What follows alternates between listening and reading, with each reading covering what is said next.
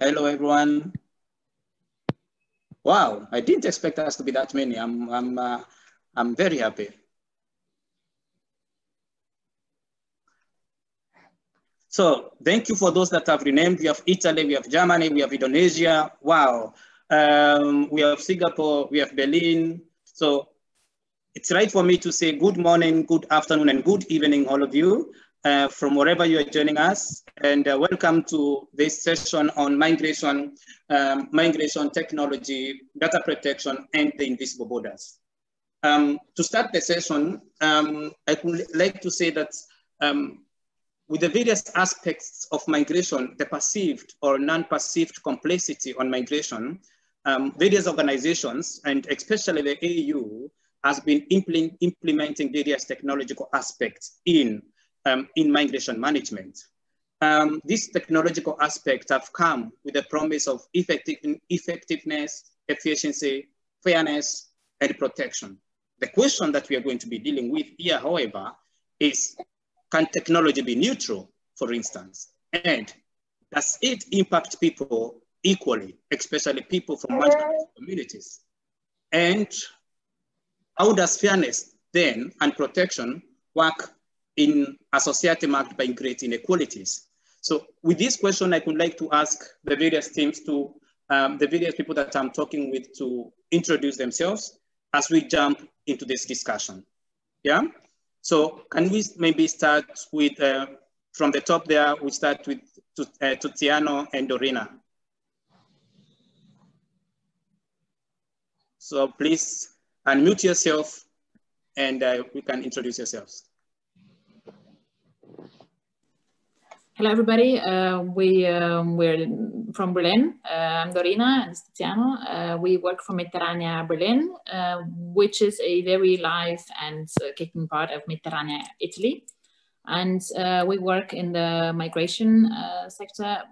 Mediterranea Italy is in sea rescue. So we save migrants trying to cross the Mediterranean Sea. And we have a boat, which is now unfortunately blocked due to Italian governmental obstacles that are actually unnecessary.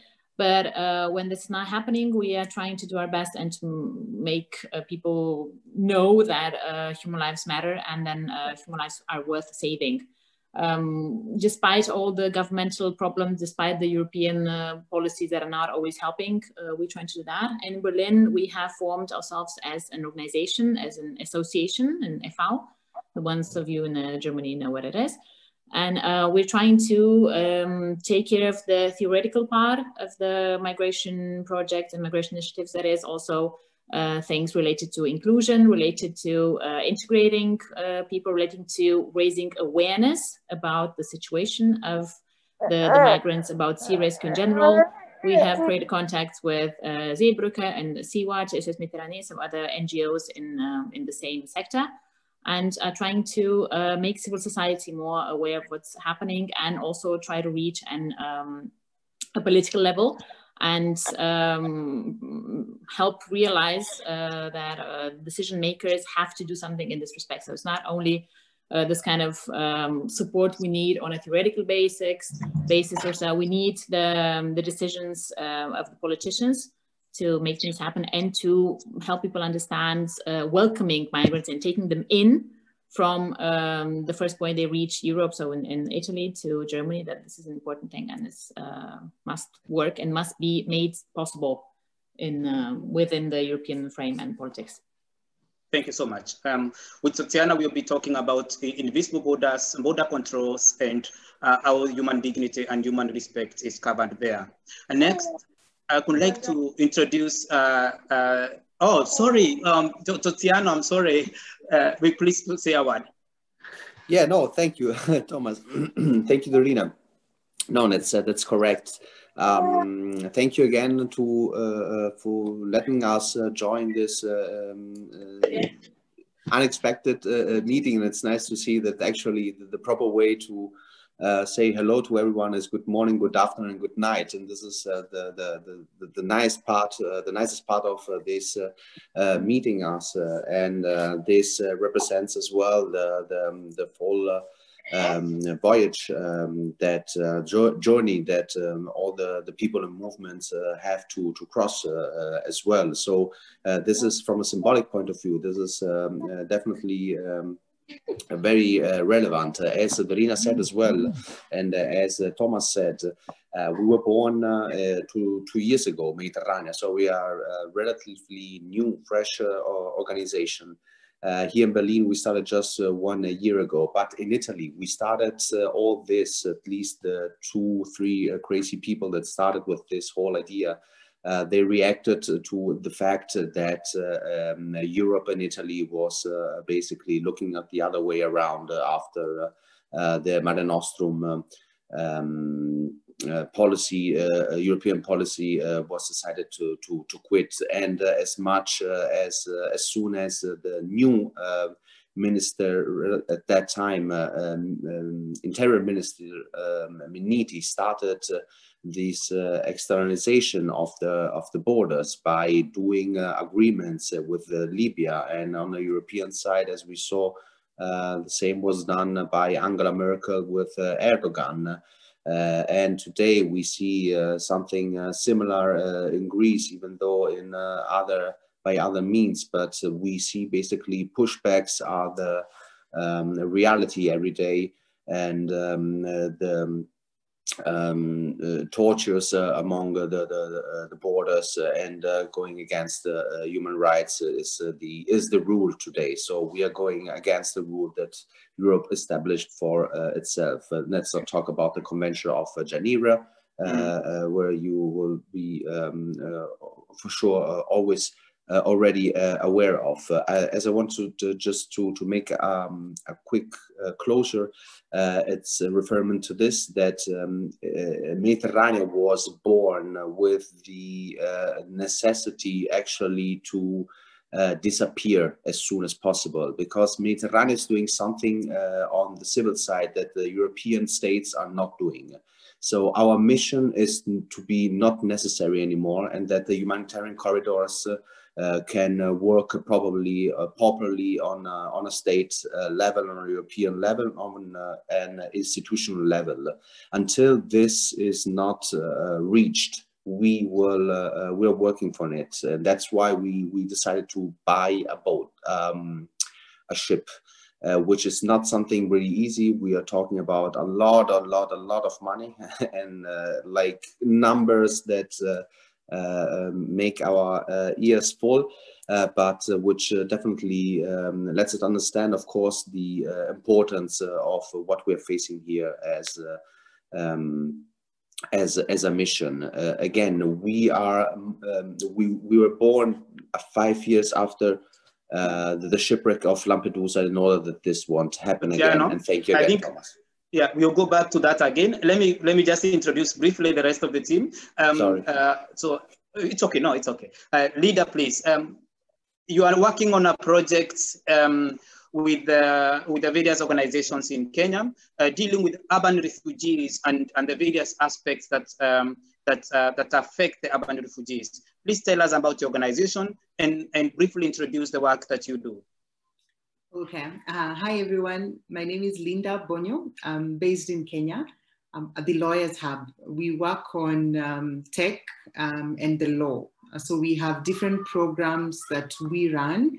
However, before I founded the Lawyers Hub, I was an immigration lawyer working on 2 fronts. One on the commercial aspects, helping people set up in the country, different organizations and individuals that were looking to marry, work, and study in Kenya. So I did that for about 6 years. But then also we got involved in the humanitarian aspects of migration. And so we belong to the urban refugee sort of network convened by the UNHCR here. It involves a lot of organizations that are, it's a multi-stakeholder organization or a multi-stakeholder convening that brings together different, people, maybe those who are working on social protection, those who are working on the law, and looking at how do you provide legal services to refugees. Ourselves, we've been part of observing a few cases on refugee status determination with the UNHCR. And so I think we've got some bit of, experience within this particular area. They have monthly meetings, which have also been, escalated to almost weekly meetings. I sent a few invites, and I'm hoping that a few members of that network would be here. Also, I think on just the front on mobility, I was once denied a visa to the UK, and I made such noise over it on social media. And so I got into just the depth of how algorithms work and access to visas for Africans. And I think that discussion needs to be had on, when you talk about East Tech Fair, I think we need to really talk about the neutrality of technology that actually gets you moving to another country. A question that we are going to be talking about, can technology be neutral? And that's something I'll come back to you again. And then we will also talk about the invisible borders, and which you have talked about quite correctly, that sometimes are not in the countries people want to move to, or not at the borders of the Europe, but actually in the countries, for example, in Kenya, due to the very complicated visa applications. We'll talk about the experiences again, and let's hear what Peter says about now migrating within Africa. So Peter, if you hear me, please switch on your video if possible.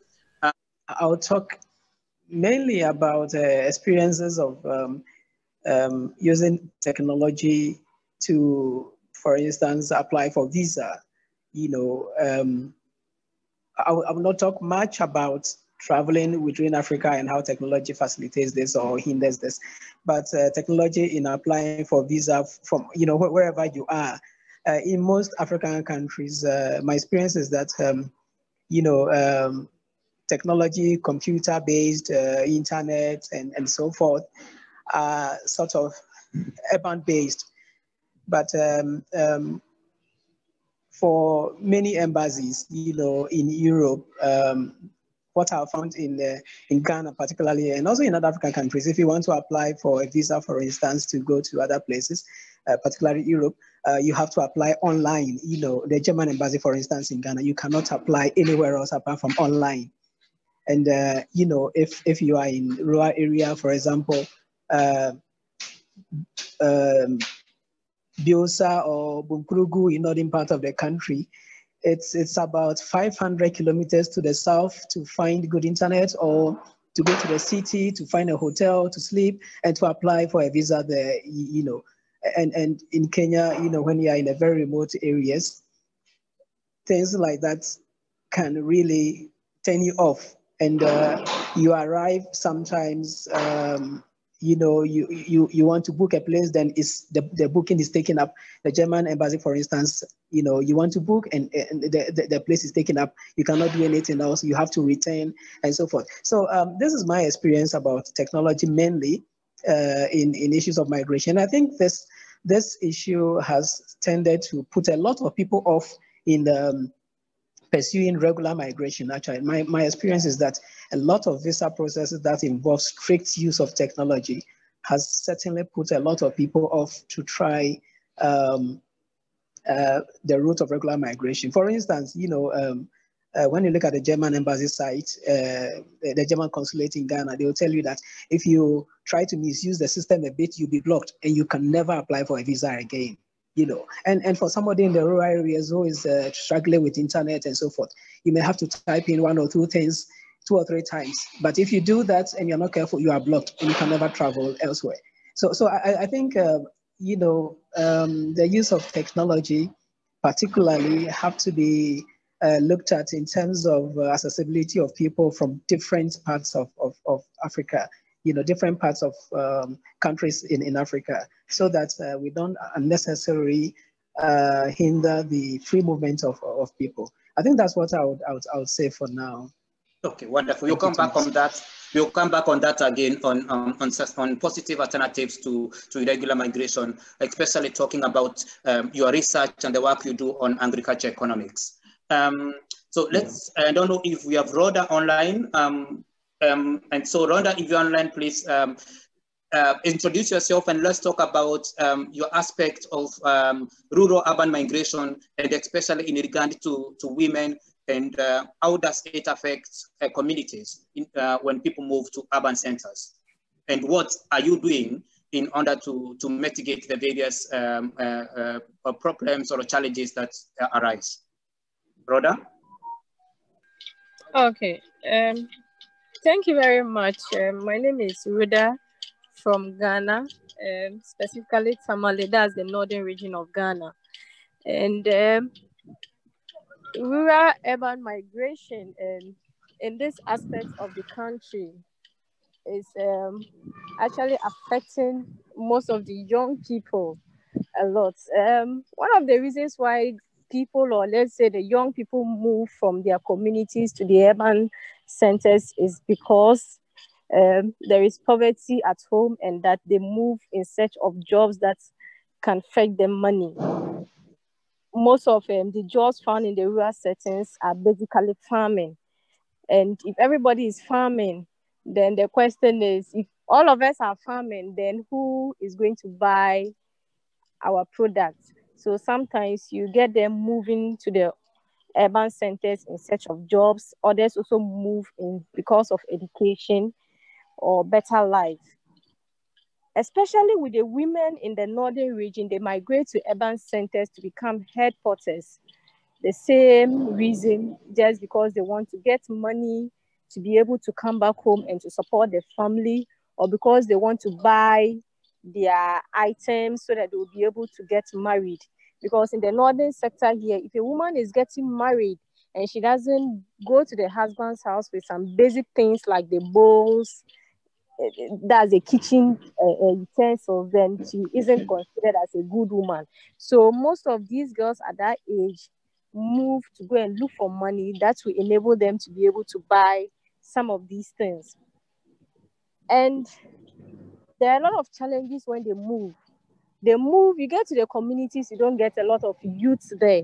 So if an organization, or let's say a project, is coming into the community to support the youth or to engage the youth, you end up not getting a lot of them because they are all in the urban centers. Then these women that are found in these urban centers, the challenges they face are a lot. Some of them do not have places to lay their heads on. They sleep on the streets where they are being attacked, they are being raped. So most of them, you see them carrying children that they do not even know who the fathers of these children are. They come back sometimes and they are not able to actually come back with what they thought they will get.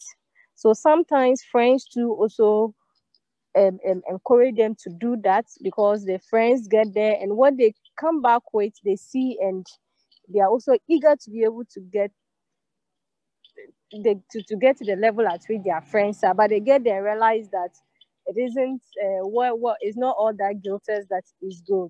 So most of these young girls with us in northern region here, it has been one of our major problems, because if at the age of 13, at the age of 14, a young girl is also giving out for marriage, because the parents cannot take care of you at that age. They feel that you are grown enough to take care of yourself. So what they just do is that they just leave you to manage on your own. Sometimes children at that age ask their parents for money, and what they tell them is that, are you not grown enough to also take care of yourself?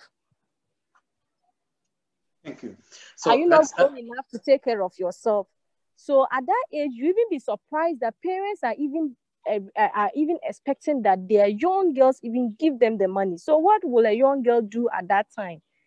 She has to also go out and look for the money. So those who are not ready to marry, they are those that we see them also migrating.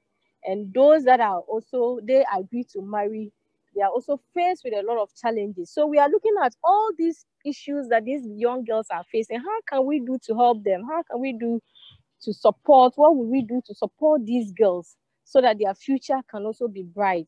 So we realize that skills training is something that will be able to help these girls.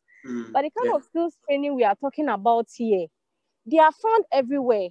Yes, skills training, there are hairdressing, there are tailoring. Why don't we just engage them or pay for them to learn?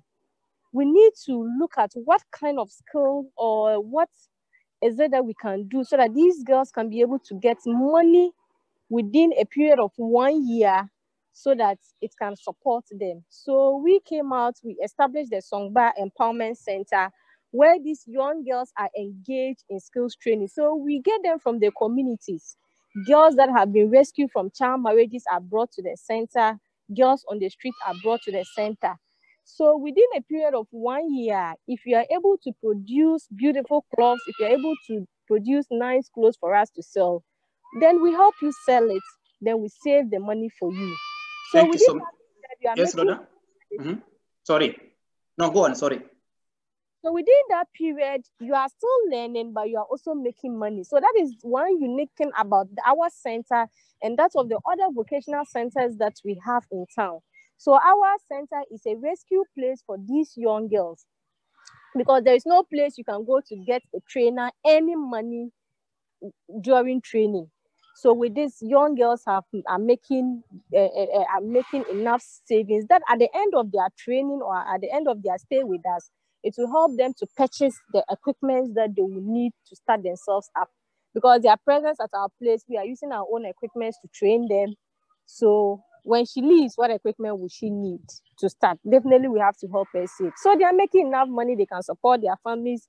Some currently are making up to 1,000. Just within a year, they are making up to 1,000, which is good money at her level.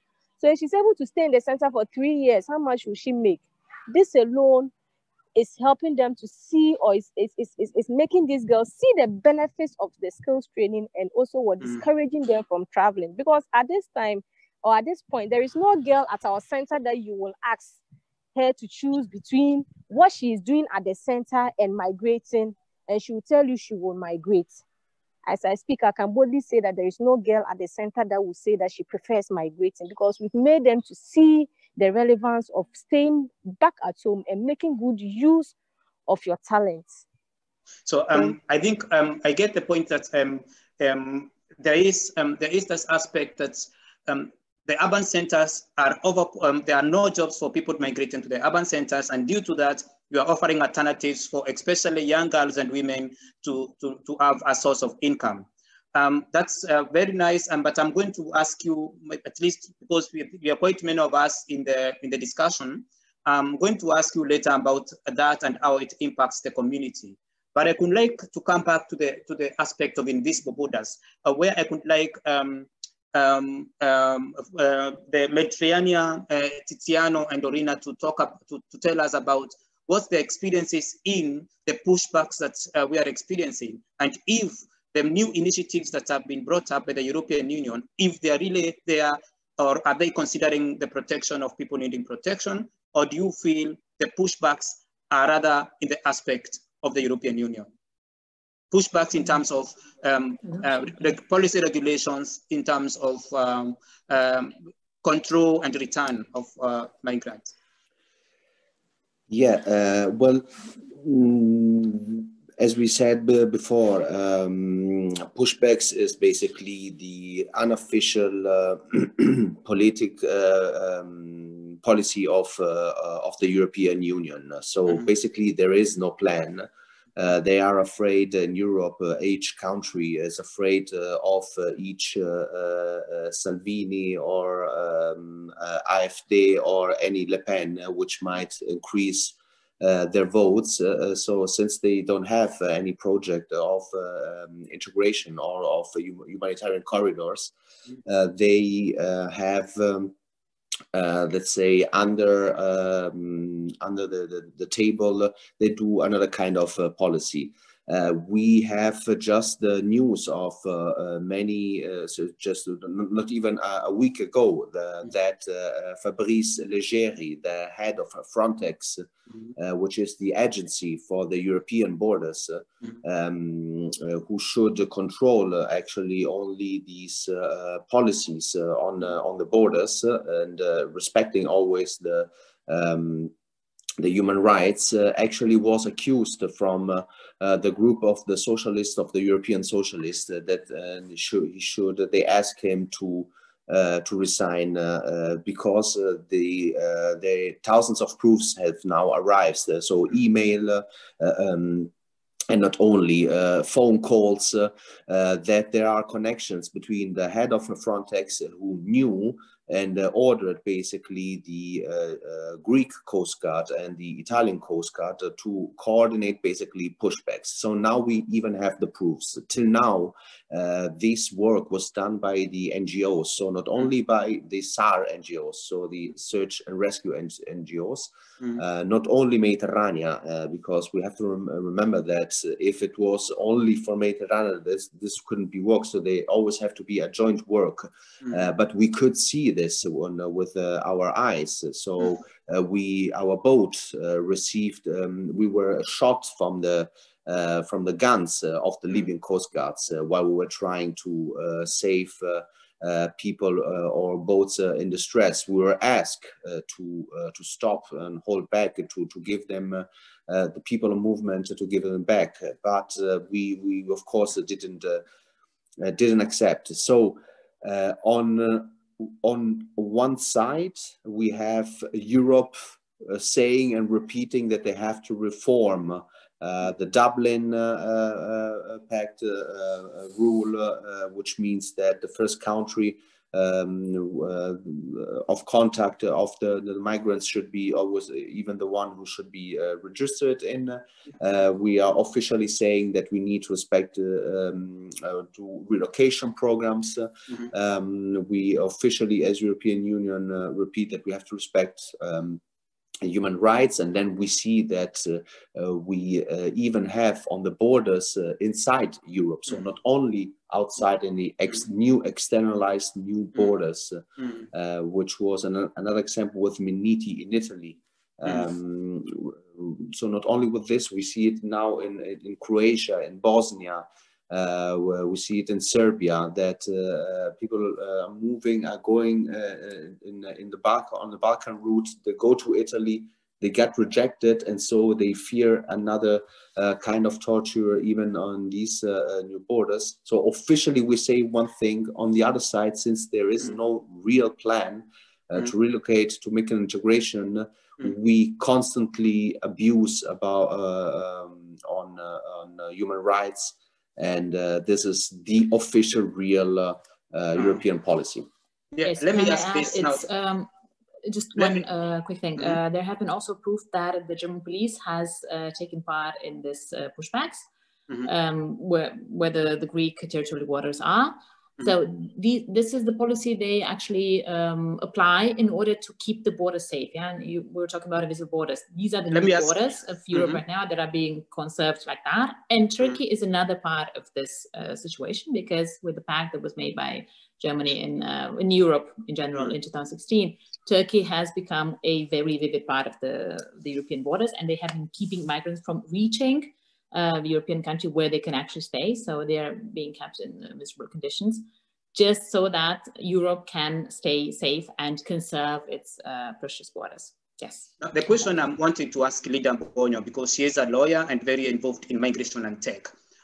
Some of the aspects that are being used to manage this migration, migration management, are collection of data. And a huge amount of data are collected also in the areas in Turkey, in Italy, where Mediterranean is involved. And you have talked about the aspect of human rights. Leader, what rights do these individuals have?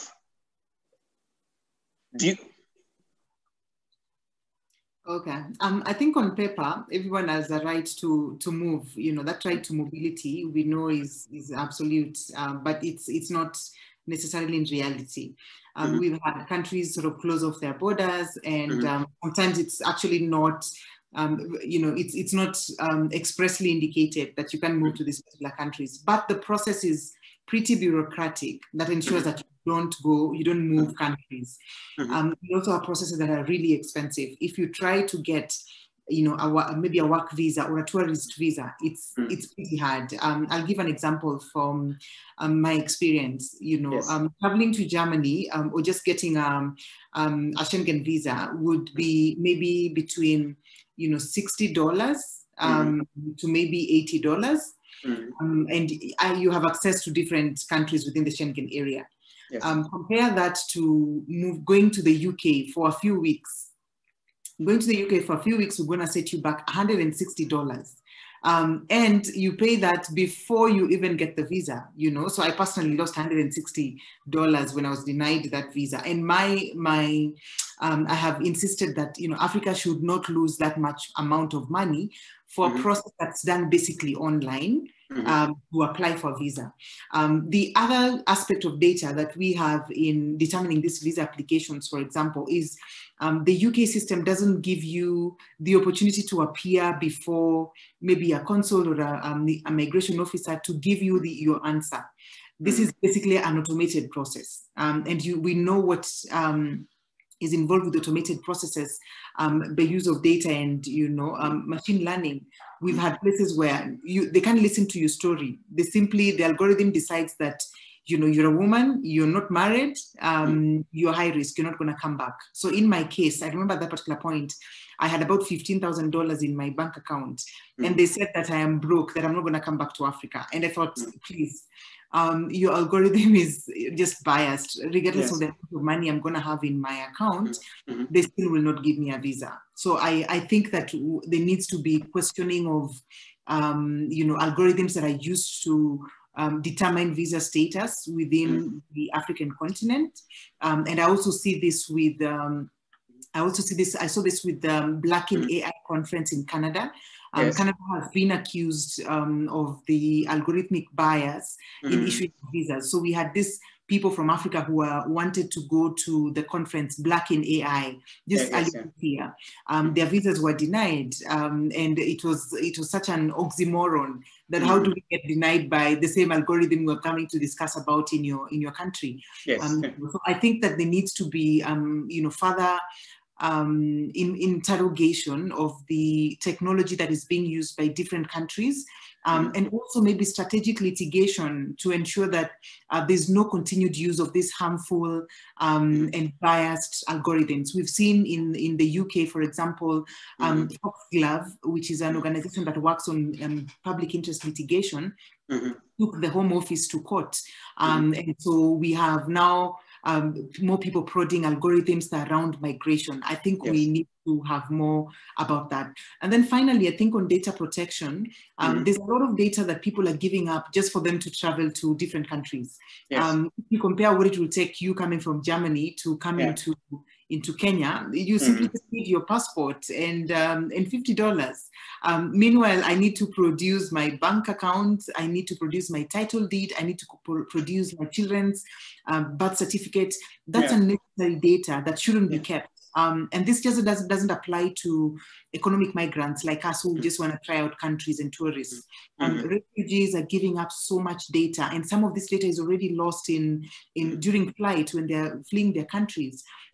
We have seen technology systems within UNHCR, which is now they have this centralized system where if you came into fast report in Kenya as an asylum seeker, you're not able to do the same in Uganda, because sometimes we used to have people sort of double as a shop for a country, as you're talking about people who come into Italy and they figure out Italy is too broke, I'm going to be an asylum seeker in France or in Germany. Now we have such a centralized tech system that ensures that you sort of register in the first country that you land in after your flight. And I think that what needs to be done within this community and the tech community is to understand and you know, require that, because technology that is being used to have people, you know, migrate, there needs to be a little bit open for interrogation, that these algorithms are not intellectual property that can't be questioned. You know, so those are my few thoughts around maybe data protection, and also to indicate that migrants have a right to be forgotten. You know, those salient features around data protection, that you can't use data then go in and you can't collect data and you don't tell me you're going to use it for this purpose and then use it for a different purpose. The United States is now collecting social media data to determine these applications. That does not need to happen. When I share my data with Twitter, I don't intend to have it shared with the Americans and getting the visa to their countries. So I think that there needs to be more and more discussions around what data are we giving to these particular embassies, what more are they getting from third-party platforms, and is it possible to get in the difference between the two? Thank you. Now, so what I hear you talking about, you're talking about data minimal, like I just have the word in German, data minimalismus. I'm sorry for that. Data and yeah. That you don't need to collect data that you actually will not use. Exactly. And you know that data collected is potentially data compromised. There can be a breach in the data that you're collecting. We also have principles around the right to be forgotten, that people can actually delete. That right to erasure, that people can let a government know that please, you have to delete every data that you collected, because I'm not sure that these organizations actually observing data retention policies, such as embassies. Even as I continue speaking, I'm seeing the opportunity for those who are working in migration to again, you know, engage in these new areas of law and technology around data protection, data protection impact assessment. That what's the impact of collecting data of a particular community? Does it have any impact on national security? Because some of this data can be compromised, you know, and you know, in different countries. So I think there's still a lot of work that could be done, and at the Lawyers Hub, we are really keen on advancing this conversation. That can we further explore the work that people like TechFugees and, you know, your organization are working on? Can we take migration and technology to the next level? Can we get data on, let's say, internet penetration and mobility? From the research we've had in Africa by, I can't remember the name of this organization, but they indicated that, you know, people in Tanzania are actually not moving even out of the continent. But, you know, people like Nigerians are really moving out of the continent. So is there that relationship between access that Rhoda was talking about, access of internet, you know, compared to the mobility of people and, you know, trying to move to different countries? So thank you very much, Lida, for that very, very, very good and input on data protection and migration and tech. The question now I would like to ask Peter. Peter has moved around Africa during his research. Did you have a different experience in terms of application and visa application processes in comparison to what Lida had to go through, almost giving up the DNA in order to get the visa?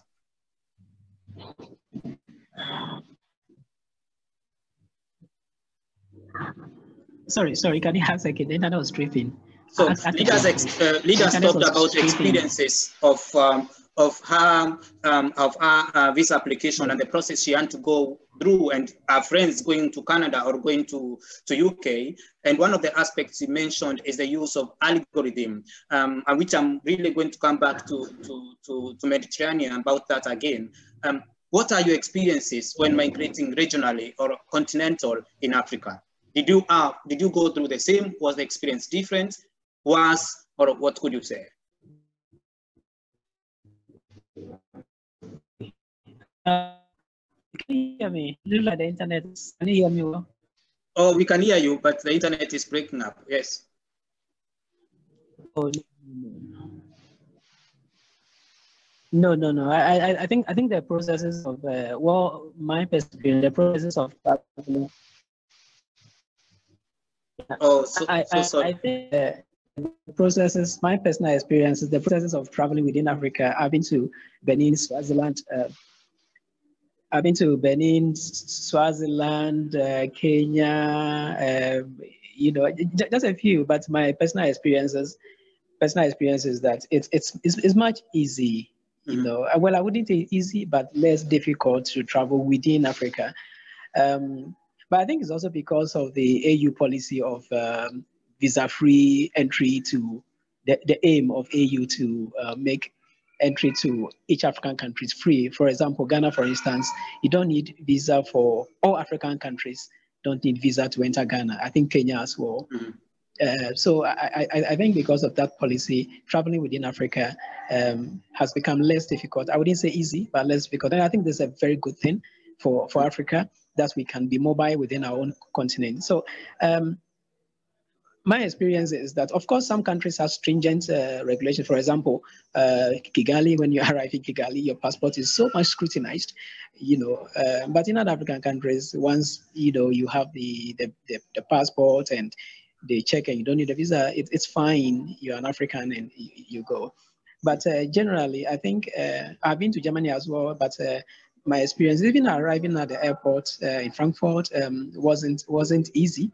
My personal experience was, I was made to stand somewhere for over an hour, and I was taken through a lot of, here, tamperings and blah, blah, blah, so forth. So, but I think in Africa, it's less difficult with my experience. And I think it's a very good thing, actually, that we can move within Africa freely and know about ourselves, the opportunities that we can explore, not only in our home, but in other African countries. I'm in Kenya here, I'm Ghanaian, I'm in Kenya here, and I've seen a lot of opportunities that I can explore in Kenya. Well, thank you very much. So that seems there are differences, and that it seems Africa is developing towards the right direction of in access to or increasing mobility within Africa. Now, Tiziano, in regard to data, you have experiences with various asylum seekers and refugees traveling towards Italy. You have been involved in saving some of those people who have been stranded in the Mediterranean Sea. The question that I wonder is, what minimal data is required in order to be able to give protection to those people who require protection? What do you think is the minimal data that the EU should actually be asking for? This is a really good question. I will not thank you for this because this is not even an easy question, but for sure, what we know is that all the decisions when asylum is asked are based on the story and the history said in first person of the people of the movement. So as we had the chance to speak before, they are not always free to say what they want to say. Memories as well are not always at its top form. You are afraid to say the wrong words. So this is one of the reasons why the people is often even rejected, because since they are appealing to the law, yes, of course, but it's always an interpretation of our offices and bureaucracies that decide there in place who is allowed to be believable and who is not. For sure, if we want to speak about data from an external point of view, we know that not being 18 years old is already a good part. So age is one let's say the word that helps being accepted for sure, because for those special not accompanied minors, it's always easier. And that's why there's always a double check on this for sure from authorities. So this is an aspect that was really taken in consideration. But on the other side, there are really few elements that can be considered sure. For this from this point of view. So it's always a personal experience. It's always related to how the officers will decide on that specific day, and it's actually more a political decision than not a real statistical and data or decision taking on statistics and or data on fact. So it is really depending on the political situation of each time. But as we said, there is no plan. There is no European clear policy about this. There is no Italian clear policy about this. So their wish will always. The will of these of the countries, of the Italian government as well, and haven't changed. There was the socialists ruling the government or the country, or the rightist part.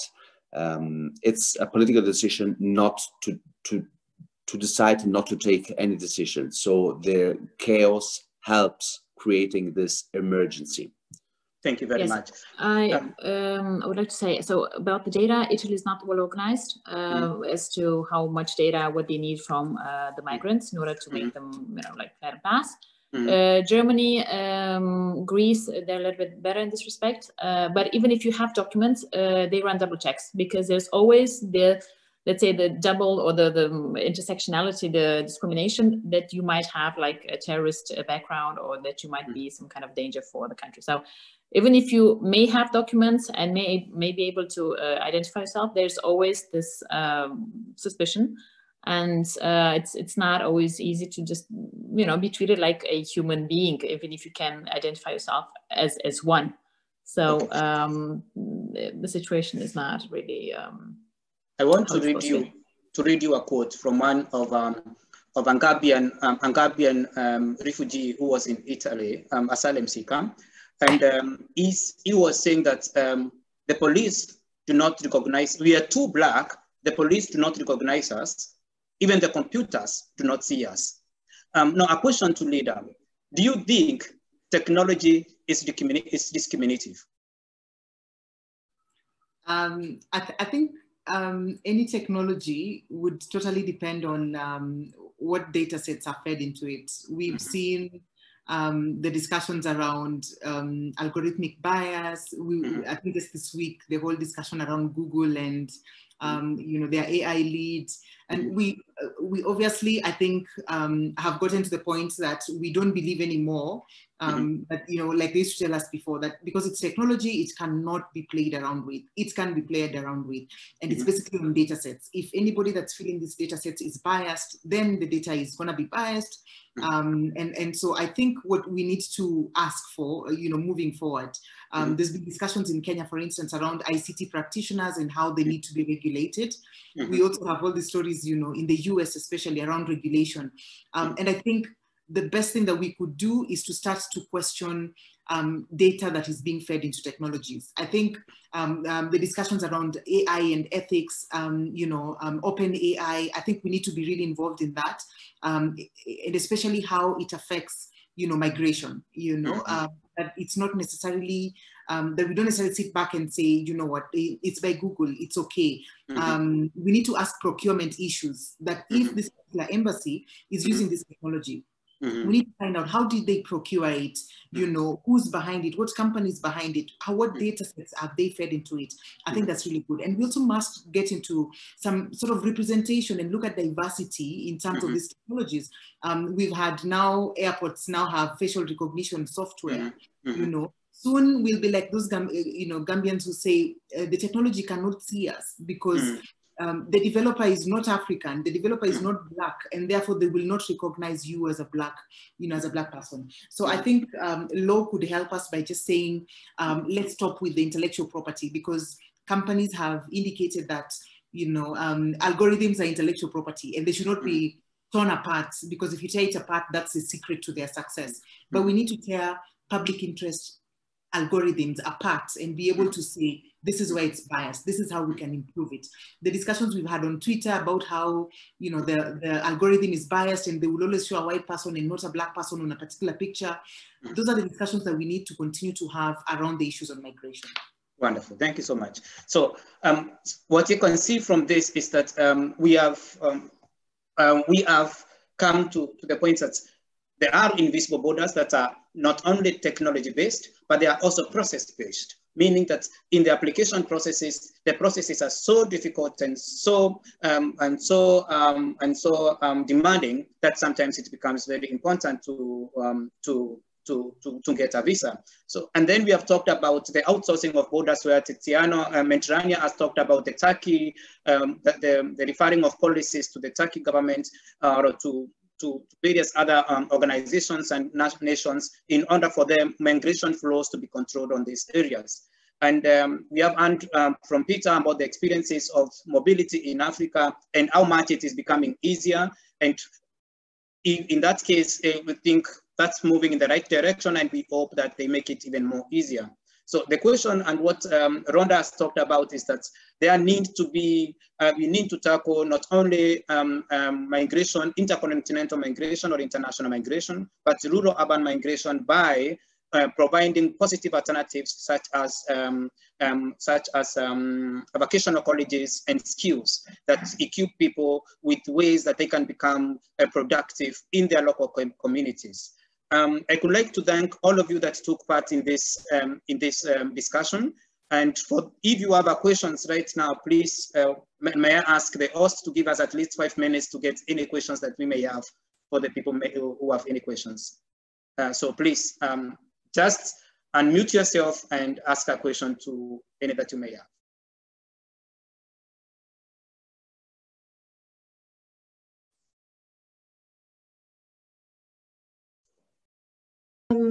I will start asking the usual kind of question that you ask.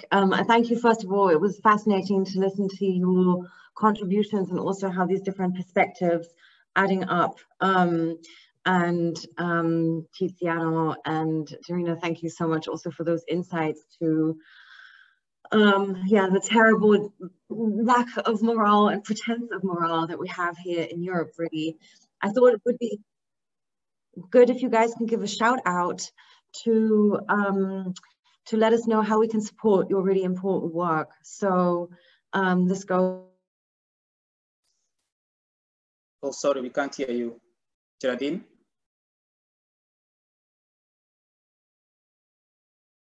I think Geraldine is gone. I don't know if it's gone only for me or for everyone. Oh, maybe our time is up. So I think what Geraldine was saying is that you can give us a shout out, Mediterranean, and especially also Law Hub in Nairobi, how people can support your work. So please, let's start with Mediterranean.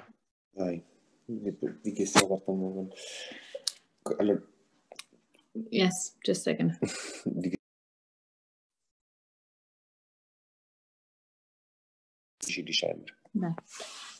Yes, I think there are a lot of ways in which you or everybody can support our work, basically by understanding, by talking about it, and by making people aware of what's happening.